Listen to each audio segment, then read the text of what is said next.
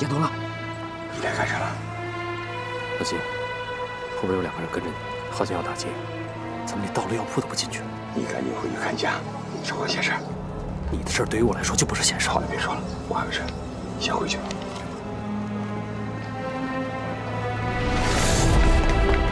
干什么？为什么跟着那个人？关你什么事？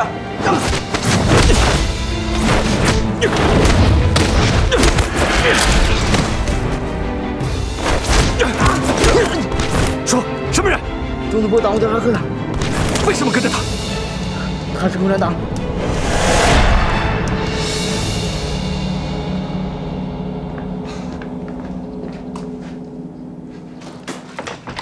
你不用那么紧张，那2个特务被我摆平了。好。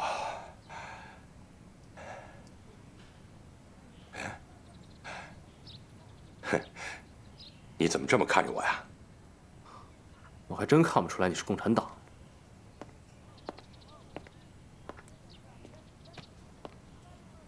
你都知道了。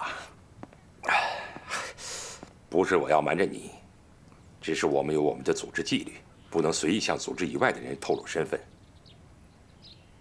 现在你已经知道了，你要是不想受连累，你就走吧。老金，你跟我说说，共产党都干什么？就是我以前跟你说的，共产党就是要建立一个人人平等的共产主义社会。当然了，土匪做到你这份上，已经不错了。别瞎说，我们根本不算是土匪。虽然我们占山为王，但我们劫富济贫，替天行道。算起来，我们还是宜林老百姓的土地公、守护神呢。哼，这只是你的梦想，可惜还没有实现，你就已经临阵脱逃了。我相信，你是一个有良知、有抱负的中国人。趁着年轻，应该振作起来，为国家、为民族做些事情。爱情、尊严、威信，失去了可以找回来。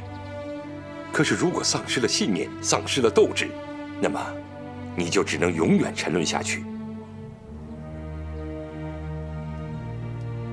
你看走眼了。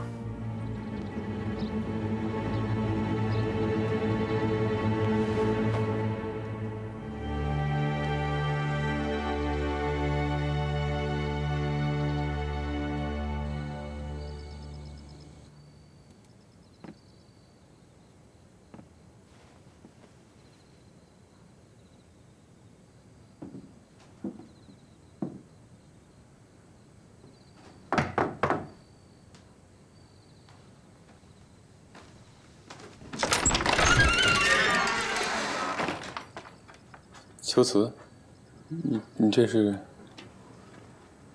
我想搬过来住。搬到我这儿来住？那太好了！来，我给你拿。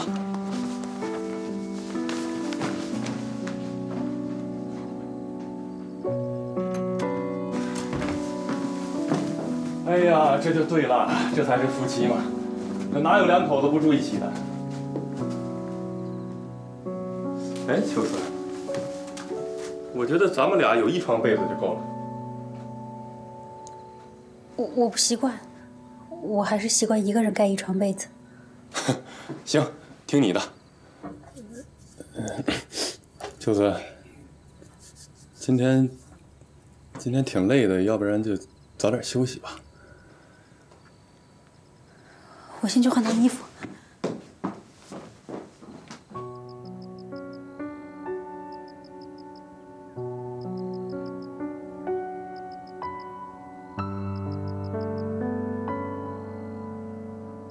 天大地大，好驰骋。好男儿心里不应该只装着仇恨。你以为我所做的一切都是为了我爹吗？我救我爹，同时也是在救你。过去的都已经过去了，从今天开始，我们桥归桥，路归路。你我今生的缘分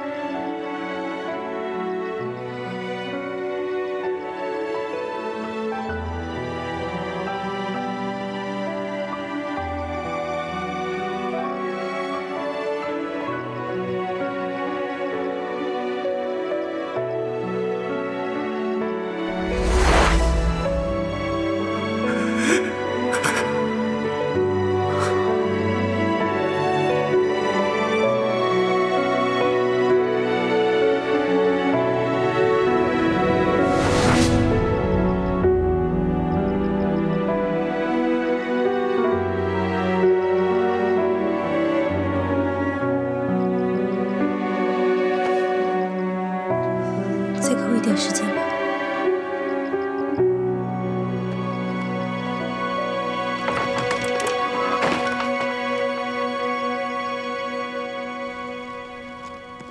这个地方不陌生吧？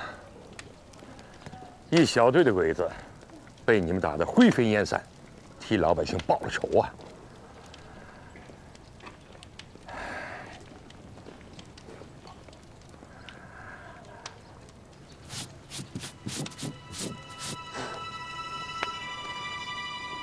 我带你到这儿来，就是想让你再看一看这只拳头，用小鬼子的血印上去的拳头。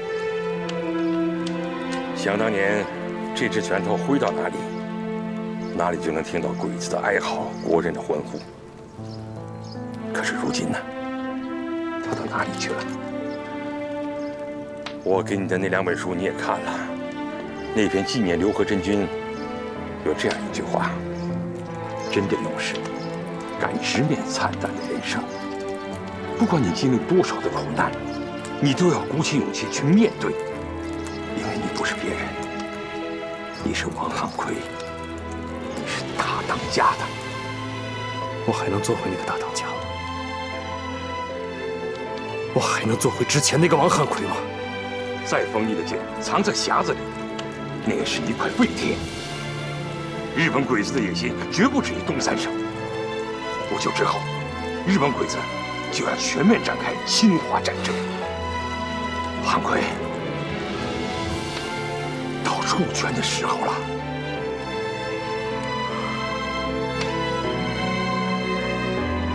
呀！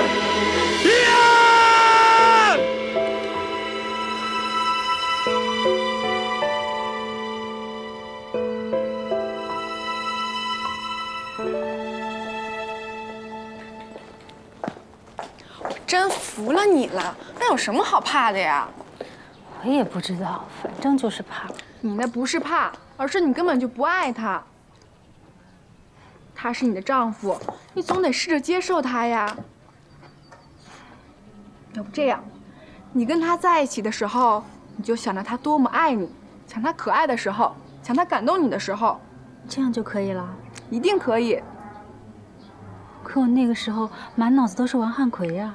那你就强迫自己不想王汉奎。想你的包子哥。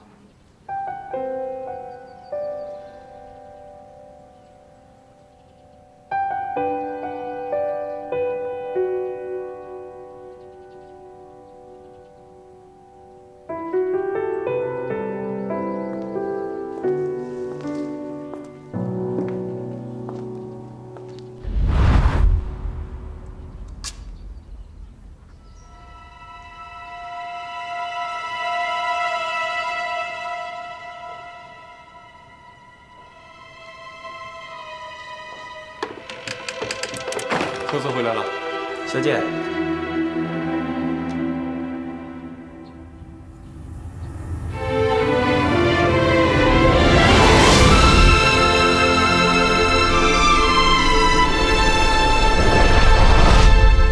爹，秋子，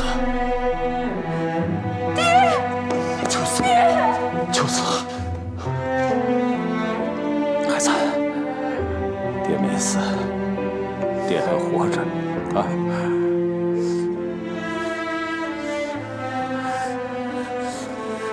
爹，这3年你都去哪儿了？你快告诉我，快告诉我，你是怎么从井里边逃出去的啊？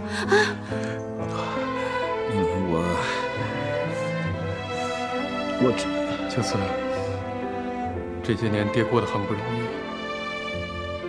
当初要不是王汉奎逼得那么紧，爹也不会想出这个办法。对不起。什么？你们都知道爹还活着？你们一直都在骗我！孩子，爹这样做也是迫不得已啊。爹，你没有别的办法，为什么就要骗我？为什么唯独就要骗我？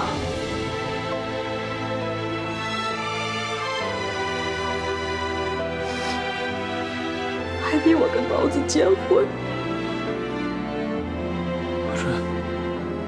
你和包子你们俩人从小青梅竹马，感情深厚。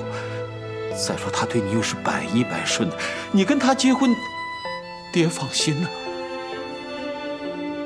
为了让你放心，就要毁掉我的幸福吗？本来我是要和王汉奎在一起的。不要再跟我提王汉奎。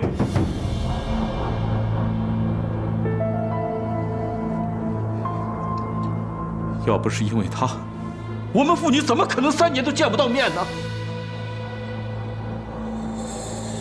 阴谋，这都是你的阴谋是吗？爹，你不但毁了王汉奎，还毁了我！不是我让你和包子结婚就毁了你了？啊？不是，他有什么不好吗？他什么都好，但是我不爱他。爹，别说了。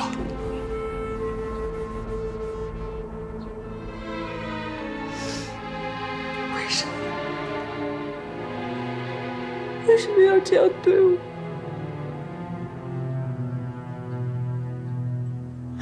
什么？为什么？为什么？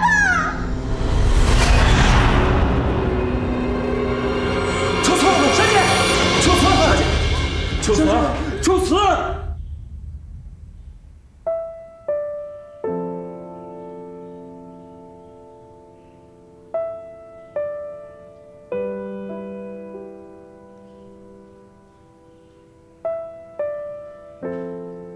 秋瓷啊，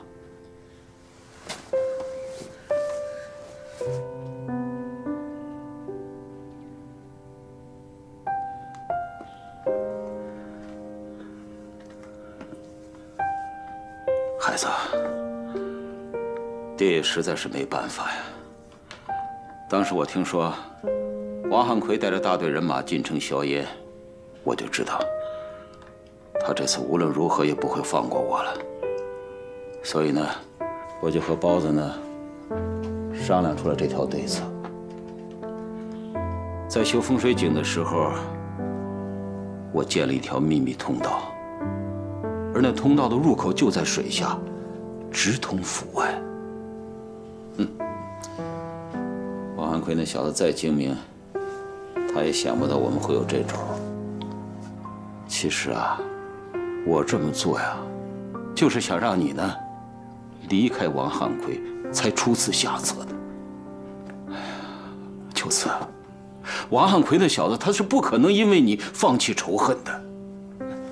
你们俩就是勉强的走到一起，那最后也只能是一场悲剧。其实说1000道1万，爹这完全都是为了你啊。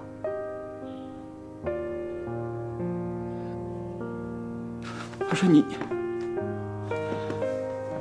你就真忍心为了那个小子就不认我这个爹了？爹，秋瓷不会的。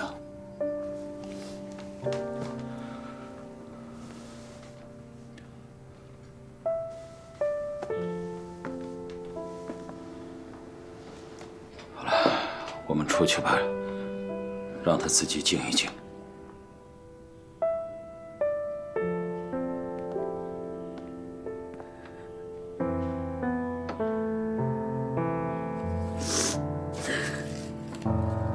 日本人呐，绝不会满足占领中国东北，他们正秣兵立马，准备发动全面的中日战争。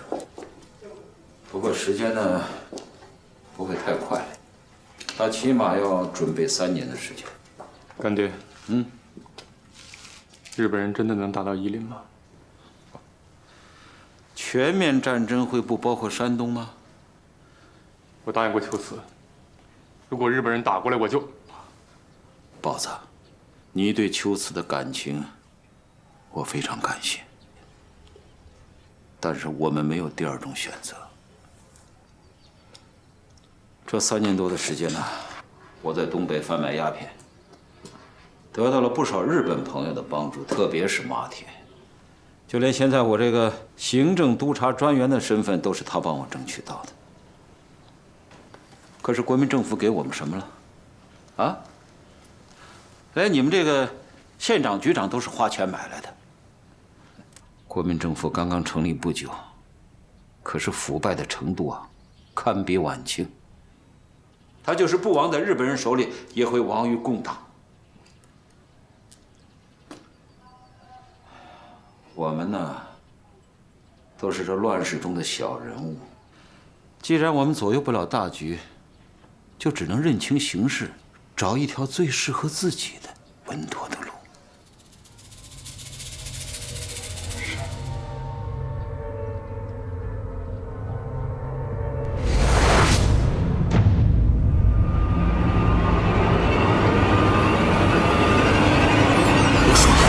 我没有杀你爹，我没有杀你爹，我没有杀你爹！我杀不了他的人，我也要入他的心。王汉奎，我把你击败了！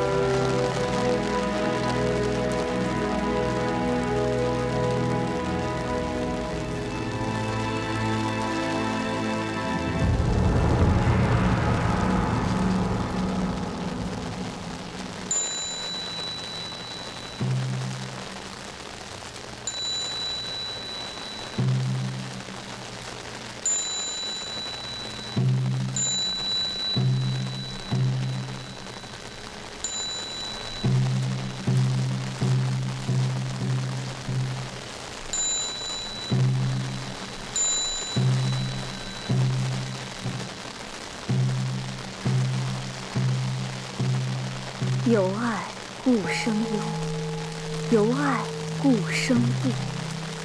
若离于爱者，无忧又无怖。大师请留步，弟子愿皈依我佛，求大师成全。相处。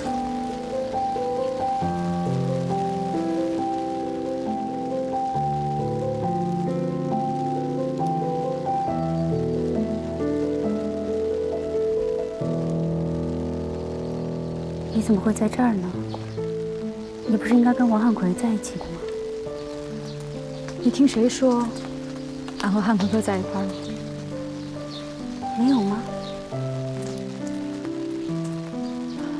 俺和他尘缘已尽，自从他离了家，俺们就再没见过。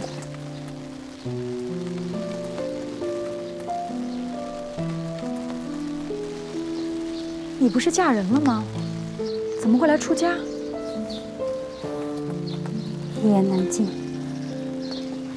其实我爹没有死，当初我冤枉王汉奎了。你说啥？你爹没死？你爹不是投井自尽了吗？投井的是我和王汉奎，我们俩都掉进了一口想爬也爬不上来的陷阱。那既然是个误会，你就去找汉奎哥，他一定需要我。该去找他的应该是你。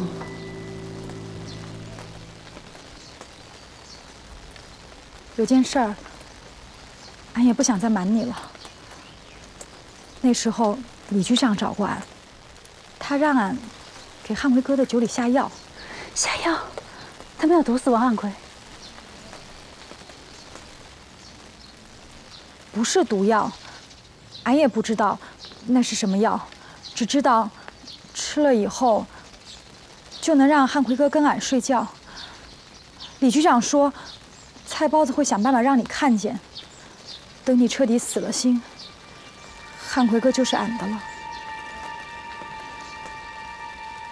可是俺没同意，他们就在俺打酒的时候，偷偷往酒里放了药，后来就变成你看到的那个样子了。你也知道，俺喜欢汉奎哥，他那样，俺拒绝不了。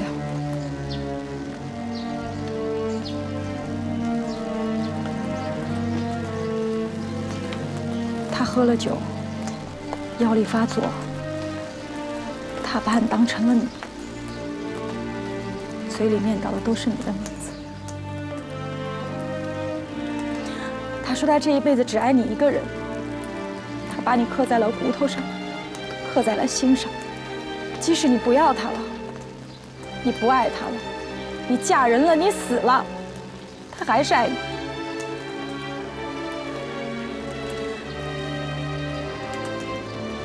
第二天醒来之后，他给了俺一个二少奶奶的名分，然后就走了，再也没回来过。你相信俺，除了你，没有人能在他的心上刻呀、画呀，私欲不能，俺更不能。去吧，去找他。俺不跟你争，一切都太迟了。不迟，你不知道他有多爱你。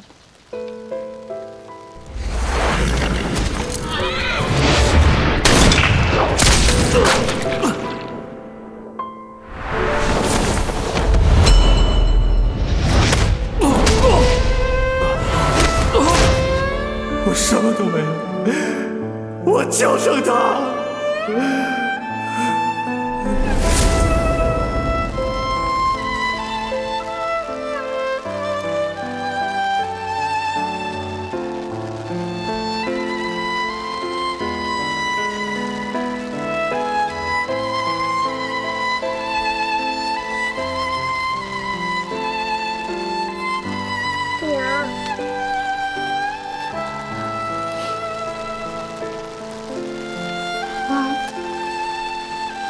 真乖。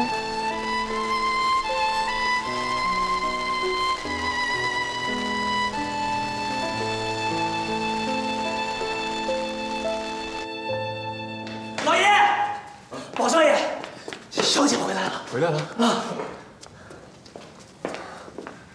秋瓷，你回来了。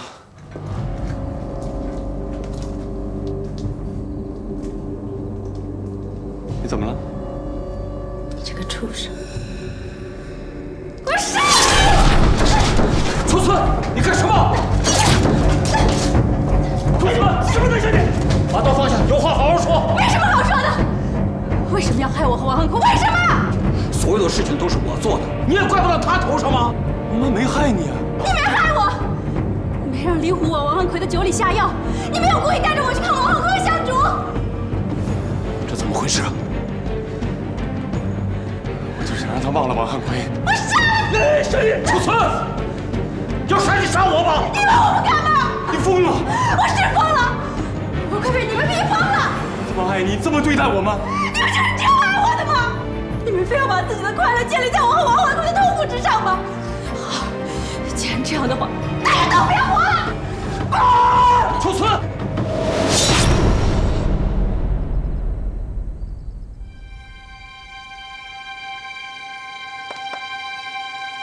秋瓷，如果爹知道你今天这么痛苦，那我宁可死在王汉奎的手里，也不会做那些事情。千错万错都是爹的错。如果你今天实在想杀人的话，那你杀我吧。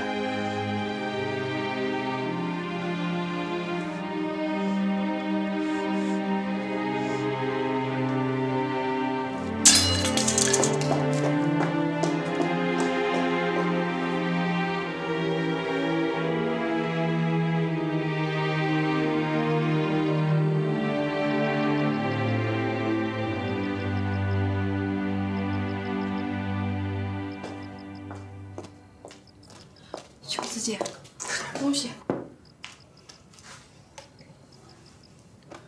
都已经这样了，你何必糟蹋自己呢？是我对不起王汉奎，是我害了他。你不是没和包子在一起吗？幸好我守住了最后一丝尊严。不只是尊严，还有希望。你和王汉奎的希望。你去找他吧。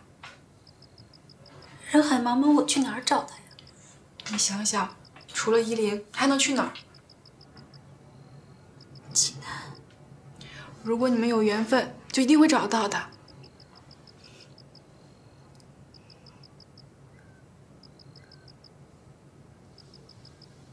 万岁！依赖国人！万岁！依赖国人！武力守护世界！武力守护世界！停止内战！放弃依赖国人！放弃依赖国人！停止内战！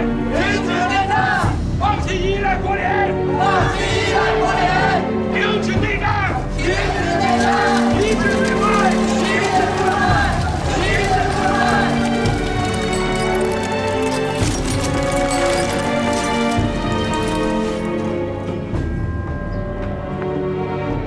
政府有令，禁止游行，马上解散。我们是中国人，为什么不能用自己的方式反对侵略呢？学生的天职是上学，工人的天职是上班。要这样搞抵抗侵略，国家就乱套了吗？军人的天职是什么？为什么不去打小日本啊？对，军人的天职就是服从命令。那我们行动的目的，就是要呼吁政府收回不抵抗这个错误的命令。错误的命令，政府有政府的考虑，不需要你们多操心。政府考虑是当权者的利益，不是国家和民族的利益。日本人在我们的国土上烧杀抢掠，每一个具有良知的中国人都不会答应。对，不答应，绝对不答应，不能答应！抓起来！凭什么抓人？烧人抢掠的又不是我们，你们凭什么抓人？对，你们凭什么抓人？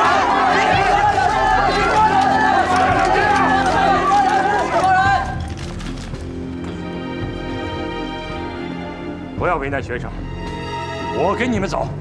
不能走，不能走，走，不能跟他们走，不能跟他们走，不能跟他们走。同学们，不能跟他们走。别担心，我们没做亏心事，不怕狗咬人。我王汉奎进监狱不是一两次了，我们怎么进怎么出，别怕，很快就出来了。不要跟他们走，没事。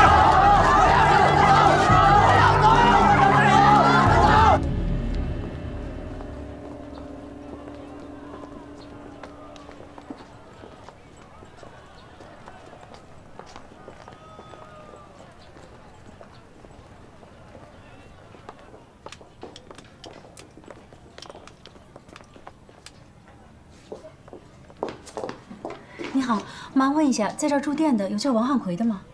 没有看到。登记簿借我看一下行吗？哦，好的。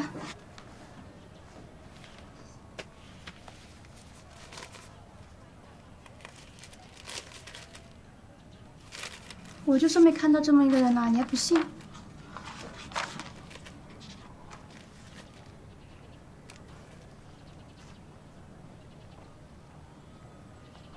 谢谢啊。不客气。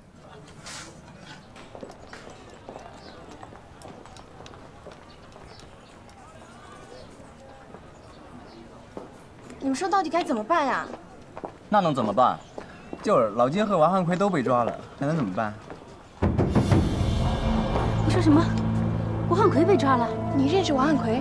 我认识他，他被抓到哪儿去了？这会儿应该在守备司令部监狱吧？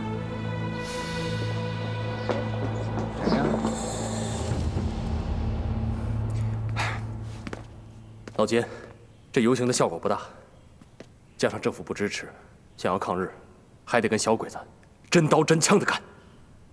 我们有队伍，可是中央军连续围剿，我们的队伍连根据地都出不去，怎么打鬼子？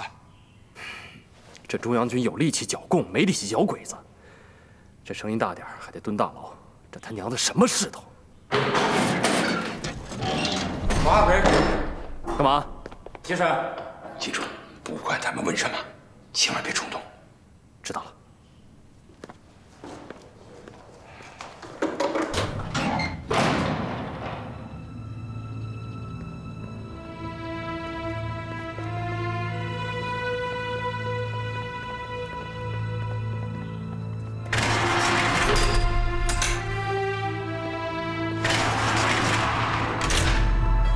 要审就审，审完快放人。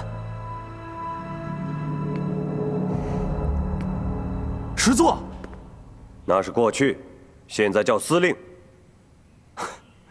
这么大的官儿，亲自审我呀？哼！你还说你小子几年没动静，一出现就给我找麻烦。实作，司令，是司令，官儿迷。现在政府刚刚命令禁止游行示威，你小子顶着风往上走，还是个带头的。你是不把政府放在眼里，还是不把我冯的脑袋放在眼里啊？我这么做也是为了国家。当年你不打，是因为上头的命令；现在你不打，也是因为上头有命令。司令，什么时候你可以自己做主，为我们百姓做主啊？要是人人都能做主，国家不又得4分5裂，回到军阀作乱的时代？那总比被日本鬼子糟蹋强。现在是东三省，明天就是全中国了。你爱怎么想怎么想，我现在就放了你，但你必须给我滚出济南。进来。司令，你先出去。是。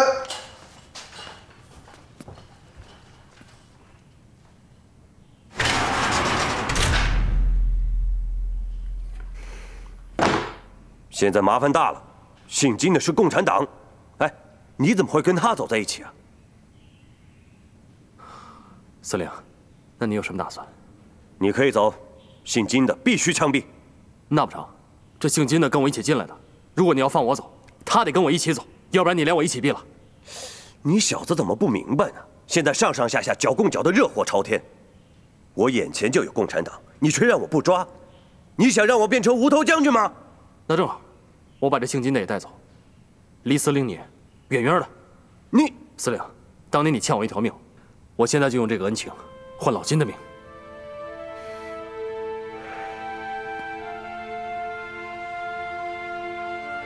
好，咱可说好了，你救过我的命，我也不是忘恩负义的小人，我现在就可以放你走。你们要是再回到济南，我抓到就杀。好。卫兵，到。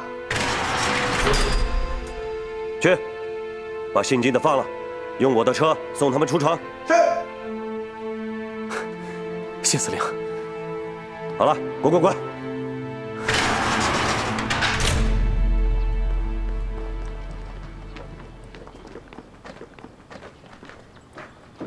您好，我找冯司令。有通行证吗？没有。没有通行证不能进入试验部。我叫徐秋慈，以前在冯司令手下做过军医的，麻烦您帮我通传一下吧。试验部的规定就是，闲杂人等一概不允进入。拜托您了，就行个方便吧，就让我进去吧，冯司令一定会见我的。真的不行，你回去吧。郑团长，哎，徐大夫，你怎么来了？我来找冯司令，麻烦您帮我通传一下。你找司令有事吗？王汉奎被抓了，我想替他求个情。我记得当初你俩就形影不离的，怎么样？结婚了吧？还没有。哦，你放心吧，司令已经把他给放了。司令用自己的车把他送出城的。王汉奎还答应司令，他永远不会回济南了。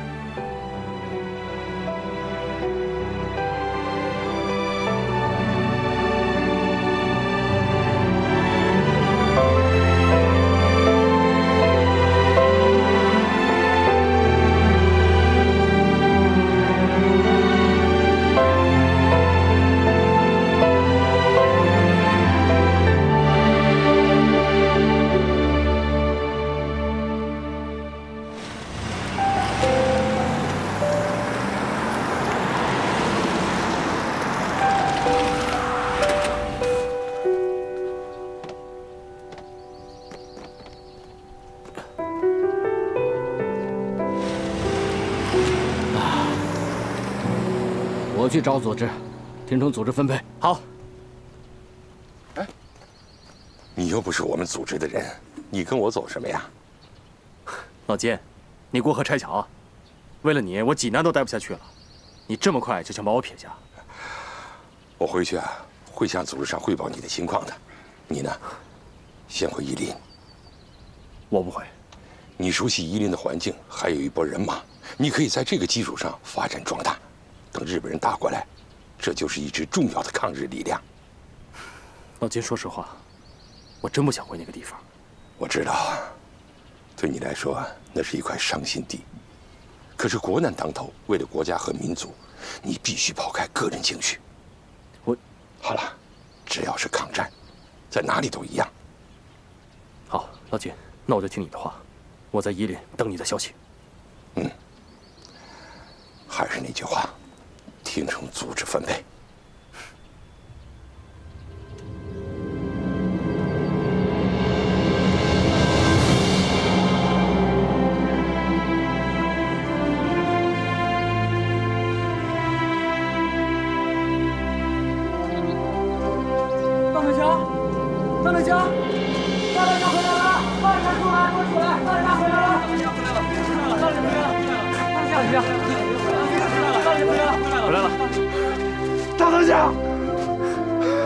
腿子，大当家，弟兄们，我回来了！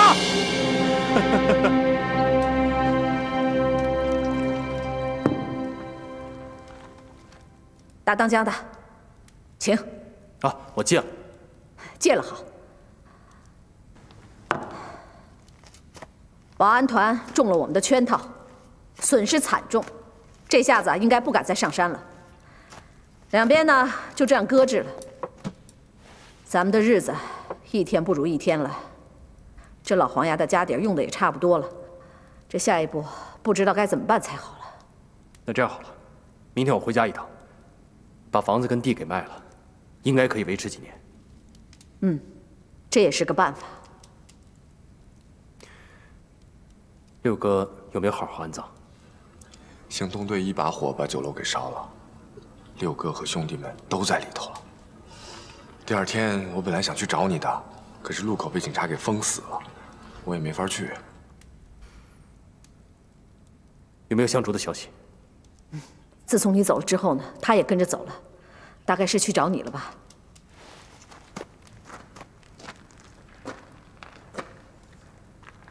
他娘的，一走就是3年，二爷真想狠狠揍你的。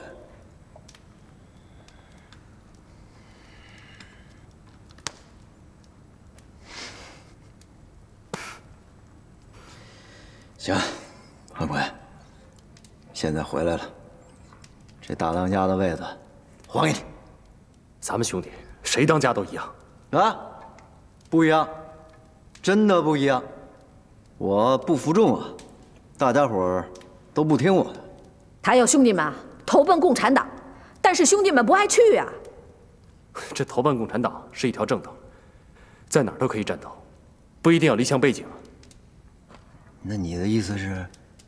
我的意思是啊，咱们一样待在这儿，保护一方水土，等共产党来了再加入他们。行啊，在济南待了3年，见识见长啊！我不同意。怎么了？共产党规矩那么多，我受不了。规矩多，你还不是听我说的？再说人家那叫组织纪律性。咱们呢，先看眼下啊。当家的，我说2句。其实，不止兄弟们盼着你回来，周围十里八乡的乡亲们也都盼着呢。这2年呢，乡亲们受到土匪的欺负，也受到官兵的欺负，他们过得真是不容易。对。好，从现在开始，咱们重新开始。那你打算怎么干呢？既然回到老营部了，我的根就扎在这儿，以后无论发生什么事，我再也不会抛下弟兄们不管。咱们跟以前一样，先打土匪，壮大自己，再向菜包子叫板。好。好。现在就去告诉弟兄们，大当家的又回来了。走，走，走。